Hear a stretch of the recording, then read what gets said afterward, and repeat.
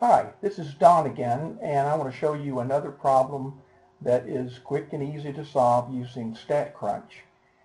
This again is a problem on the midterm exam review, and it says 34% of college students say they use credit cards because of the rewards program.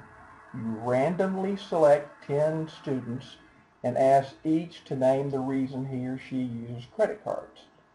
Find the probability that the number of college students who say they use credit cards because of the rewards program is exactly 2, more than 2, between 2 and 5.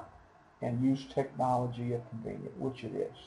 Now here, we know that this is a binomial problem because it's a yes or no, a win or lose. Either they use credit cards because of the rewards program or they don't. So that's a key. We've got the percentage up there, which gives us the probability of, and we've got the number of students, and that's what we need to solve it. So let's go to StatCrunch.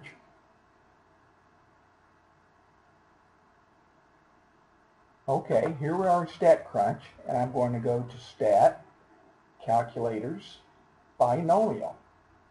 And we move this in here so you can see it. Let's solve the first, the first one is the standard. And down here we've got already in there, I've got the total number, which happened to be 10 again. And I think this, let me move this off the side for a second, 34% is the probability. And the first question we have is the probability of 2. And so we want x equal to 2. And you see here, after I hit compute, we get the probability, 0.1872 or 1873, and it also draws a histogram, a probability, cumulative probability distribution curve for us, very minimally, but you get the idea. You can see the shape, and there in red is 2, and the probability of exactly 2 is 0.18972. And I'll move this out of the way, and I think you'll see there's the answer, probability 0.187. Okay, the next one is probability greater than 2. So I will just change the equal for the greater sign, and I don't even have to hit compute. It gives it to us right there, 0.716, which is the right answer. The last one is a between problem, between 2 and 5, or less than or equal to 5.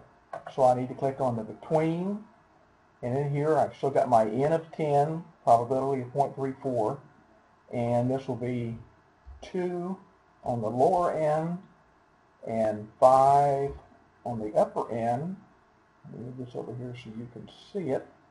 And I'm going to hit compute, and there's our answer, 0.8199 or 0.820, which is the answer. And again, there is the cumulative distribution curve showing in red. You sum up the area under there, you will get 0.189 of the total of 1, of course, under the curve. And that's it.